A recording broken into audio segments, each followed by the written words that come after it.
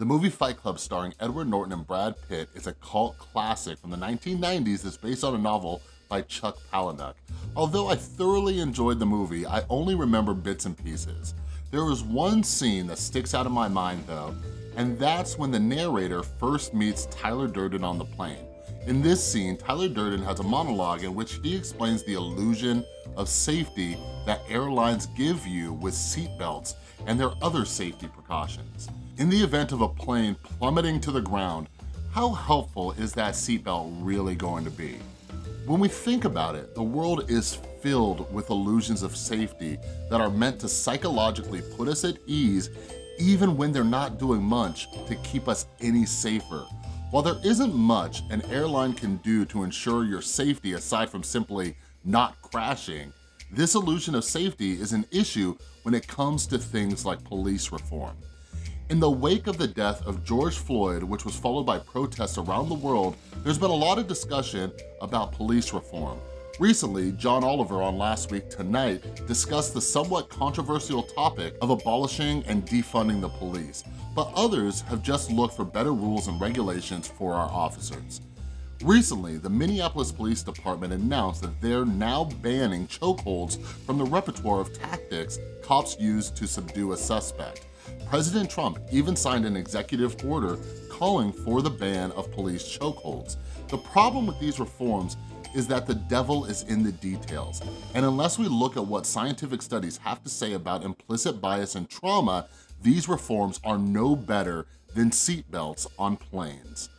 A direct quote from President Donald Trump after signing the executive order was, "As part of this new credentialing process, chokeholds will be banned except if an officer's life is at risk." Today, we're going to be focusing on that last exception, which says, except if an officer's life is at risk. This exception isn't a black and white rule, it's purely subjective. And when an officer of the law has the power to end a life based on their inner experience, we need to have a serious talk about what that inner experience looks like. Numerous studies show that black men are perceived as far more dangerous and violent than white men purely based on the color of their skin. When you combine that with the fact that many police officers are on edge, it's a recipe for disaster. Recently, a police officer who has been nicknamed McMuffin Cop is in tears as she shares the story about how her McDonald's breakfast was late and it threw her into a full-blown panic attack. Regardless of whether you believe her panic is justified or not, the reality is that her inner experience is that her life is at risk, and that's a reality that thousands of officers are facing.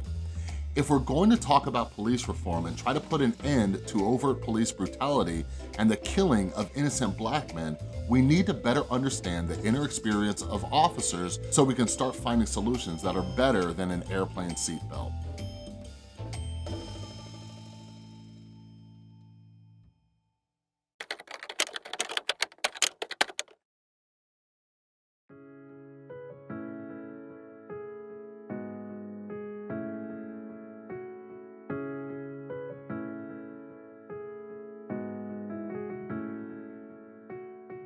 After the deaths of George Floyd, Ahmaud Arbery, Breonna Taylor, and so many other innocent black people, I've been obsessively reading books trying to understand what's going on and what we can do.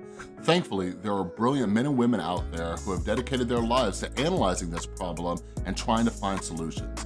Dr. Jennifer Eberhardt is a black woman who graduated at the top of her class at Harvard, and now she's a professor of psychology at Stanford University. For years, she's been studying racial biases in the criminal justice system, and she's put her findings together beautifully in her new book, Biased, Uncovering the Hidden Prejudice that Shapes What We See, Think, and Do. Once I started reading this book, I couldn't stop. Dr. Eberhardt has conducted numerous studies on biases, and this is something that everyone needs to be educated on. Honestly, as I read this book and learned about how black people are perceived, it made it difficult for me to even find a logical reason for police officers to be able to carry guns. Now, you're probably thinking, police officers need guns. They encounter dangerous people and life-threatening situations on a regular basis. While it's true that police officers do sign up to put their lives at risk, we're actually living in the least dangerous time in history. And we also need to understand that when you believe danger is lurking around every corner, you become a hammer and everything starts looking like a nail. And in this case, people of color are that nail. Going back to the police reform exception that allows lethal force if a cop feels his or her life is in danger, we must look at Dr. Eberhardt's findings when it comes to the bias of Black people.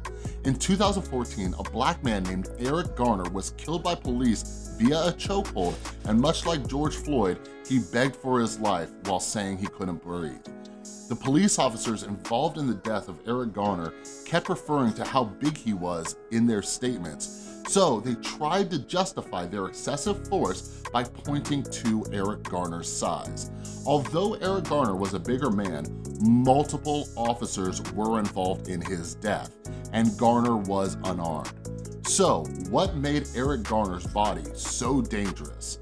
Well, part of that danger is the perception that Black men are bigger than they actually are. In her book, Dr. Eberhardt points to a 2017 study which states the following: Black men tend to be stereotyped as threatening and, as a result, may be disproportionately targeted by police even when unarmed. Here, we find evidence that biased perceptions of young Black men's physical size may play a role in this process. The result of 7 studies showed that people have bias to perceiving young Black men as bigger, taller, heavier, more muscular, and physically more threatening, stronger, more capable of harm than young white men. Aside from being perceived as taller, heavier, and more muscular, Black men are also perceived as being more violent. In a 2011 study, participants were shown one of 2 videos. In both videos, a Black man and white man are having a discussion, which escalates into an argument. For one group, the video shows the white man shoving the Black man. In the other, the video shows the Black man shoving the white man. The authors of the study stated this: while subjects observing a videotape of purported ongoing interaction occurring in another room labeled an act ambiguous shove as more violent when it was performed by a Black man than when the same act was perpetrated by a white. That is, the concept of violence was more accessible when viewing a Black than viewing a white committing the same act. Other studies show that Black men are also more likely to be presumed to have a dangerous weapon on them. In the 1999 case of Amadou Diallo, this young Black man was shot 41 times after reaching for his wallet because one of the officers yelled "gun." More recently, in 2014, 12-year-old Tamir Rice was shot and killed by police officers for carrying a toy gun. According to the science, this is far less likely to happen to white people. In a University of North Carolina study titled Weapon Bias, Split-Second Decisions and Unintended Stereotyping, participants were primed by being shown either a picture of a white man or a Black man. Then they were shown an extremely fuzzy picture that slowly came into focus. Sometimes the picture would be of a harmless item like a cell phone, and other times it would be something more dangerous like a gun. This graph shows the probability of error they found between white and Black faces and what they were holding. As you can see, there was a much larger margin of error when it came to believing the Black person was holding a gun. This means that people wait longer to see if a white person is really holding a weapon than they do a Black person. Now, I'm hoping you're starting to see the problem with the illusion of safety when it comes to police reform. When there's an exception that police officers can use deadly force if their life is in danger, we must take a look at these studies to take them into account. When police officers encounter Black people and instinctually believe that the Black person is bigger, more violent, and more likely to have a deadly weapon, officers are far more likely to feel like their life is being threatened. Finally, we need to talk about mental illness within police departments, because if implicit bias is a fire that's kindling at all times, PTSD is the fuel that can make it explode.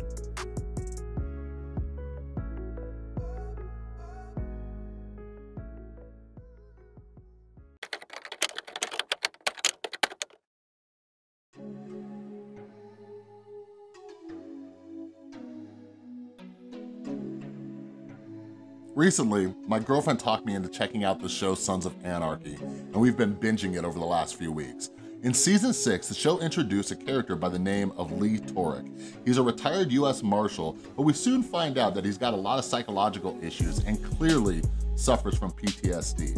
In one episode, he just finished sleeping with an escort, and when someone pulled up to the hotel, you can see Torek's trauma response get triggered. In this triggered state, Torek is holding his gun, so when the escort harmlessly says something from behind him, he gets startled and shoots her. My girlfriend and I watched this episode right around the time McMuffin Cop was trending, and I couldn't help but see the relation. When Torek was triggered, his fight or flight response kicked in, which resulted in him shooting and killing an innocent woman. In a different episode, Gemma's trauma causes her to accidentally elbow Tara in the face. Although this show is fiction, trauma responses and anxiety are real. One of the common comments we saw about McMuffin Cop was that this is someone who should not have a gun if she's in this mental state. Obviously, I can't diagnose her, but I'd assume that she might be struggling with vicarious trauma with all of the news of protests and riots. Even when civil unrest isn't happening, PTSD is a major issue among police officers. According to Dr. John Violante from the University of Buffalo, many police officers need to work on their mental health because it could lead to fatal mistakes. In one article, Violante says the following: post-traumatic stress disorder may occur when a person is exposed to traumatic events. Persons so exposed may experience symptoms such as distressing memories of the event, avoidance of any reminders of the event, and psychological emotional difficulties. Police officers are often exposed to traumatic events such as seeing abused children or dead bodies, severe assaults, and involvement in shootings, and are therefore at risk for PTSD. Such exposure can impair the mental well-being of police officers and affect their ability to perform duties to the public.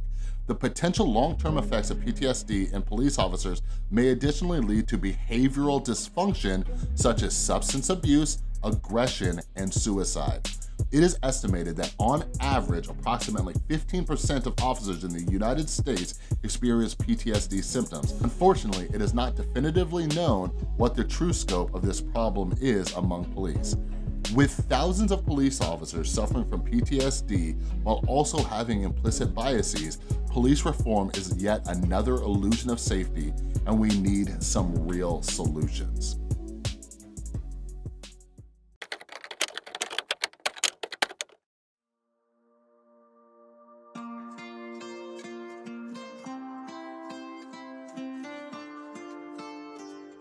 If I'm being absolutely honest, I had to take a break from reading these books about bias because it's so heartbreaking.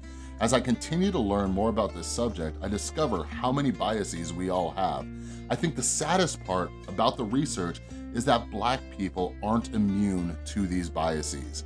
In just about every study I reference, these biases weren't strictly found in white people. Black people also perceive other Black people as potentially more dangerous. In fact, Dr. Eberhardt has a story in her book about being arrested by a Black police officer based on bias. What we come to find out is that the systemic issues we face, as well as the portrayal of Black people in the news and media, is playing a role in our biases. Although we have a difficult, long road ahead of us, hope is not lost. Even though I had to take a mental break from learning about this subject, Dr. Eberhardt and many others have given me hope through their studies because they also have solutions. If you've made it this far through this video, you've already taken the first step, which is self-awareness. Studies show that when people are educated about their biases, they're much more likely to pay attention to them. When they react to situations, they have a better ability to pause and ask themselves if bias is playing any role in their thoughts or behaviors. In his book, Mindfulness for Fidgety Skeptics, author Dan Harris discusses how mindfulness training has been extremely helpful for police officers when it comes to decreasing violence. Mindfulness is scientifically proven to improve emotional regulation and our natural ability to pause and make better decisions. Now, what about PTSD? Well, the good news is that mindfulness-based stress reduction, also known as MBSR, has also been proven to be very helpful for people to overcome PTSD. It's time that police departments start taking the mental health of police officers way more seriously. Police officers are in a high-stress environment and sometimes witness horrors that we can't even imagine. This is why therapists and psychologists need to be an integral part of each police department. And police officers need to be able to take paid leaves of absence after going through a traumatizing experience. But it's not just a personnel issue, it's also a culture issue. Police officers are trained to believe that talking about feelings and emotions is a sign of weakness. Many officers don't get help for their mental health because they fear how they'll be judged. To get where we need to be, officers need to support one another getting help for their mental health when people see that the mental health is deteriorating.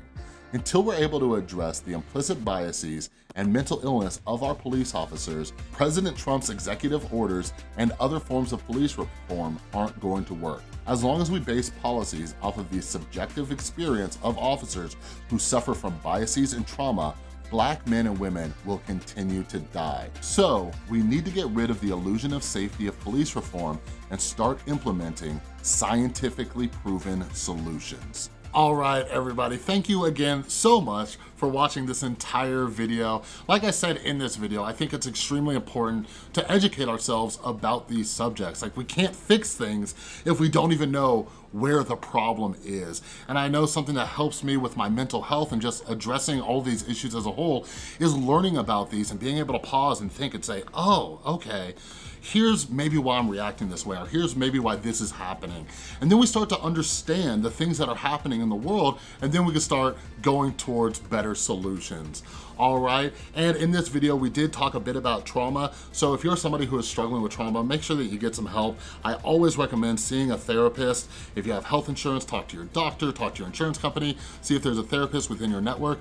Personally, I use BetterHelp Online Therapy, and I have an affiliate link for BetterHelp Online Therapy. So if you want affordable online therapy, check out the description and the pinned comment down below. And basically what that means is you get affordable online therapy, and a little bit comes back, supports the channel and all the work that I put into these videos that usually get demonetized. All right, anyways, that's all I got for this video. If you like this video, please give it a thumbs up. If you're new, make sure you subscribe and ring that notification bell. And a huge thank you to everybody supporting the channel over on Patreon, as well as everybody who supports the channel by buying my mental health books at therewiredsoul.com and the Rewired Soul merch from the merch store. You're all awesome.